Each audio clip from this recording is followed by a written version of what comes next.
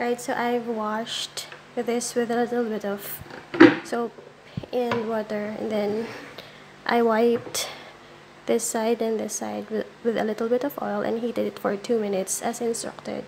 So now we will try to cook something in this, and what we're going to cook is adobo sa puti na pinirito. So basically it's just adobo without any soy sauce.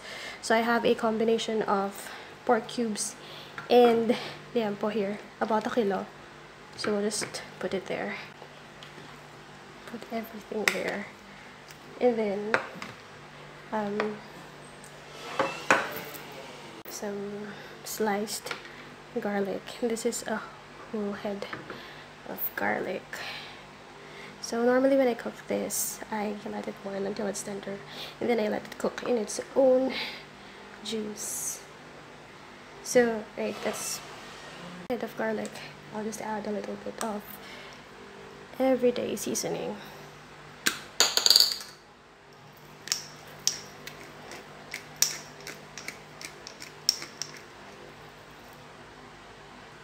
Just a tiny bit, and then some coarsely ground black pepper. If you can get your hands on freshly ground black pepper, do so. Now I'm using pre-ground because my pepper grinder isn't working anymore. And then either add salt substitute, which I will be using, or just plain salt. So just a tiny amount will do. And then just add your choice of vinegar. I'm using just plain white vinegar. So I will just pour it just like that. Oops. That might be a little bit too much, but I'm gonna add water. I forgot to add garlic powder, so I'm gonna add some of that now. So it's important that when you're using spices like this, don't open it directly when a pan is boiling, because it's gonna make your spices clump up. So there's my garlic powder, just for that additional garlicky taste. And I'll add just a little bit of water, and then mash everything together carefully. I want to spread all of those garlic slices.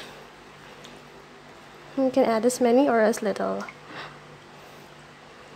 of the garlic as you want. I just want it really garlicky. The garlic powder is also optional. That's done.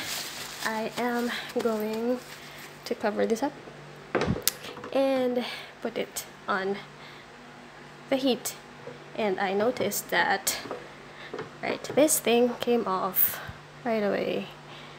I actually removed this earlier when I washed it, so not sure if I didn't put it correctly, but it's coming off.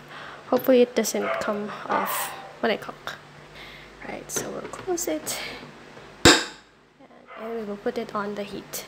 It's now on top of my stove and it's on medium heat.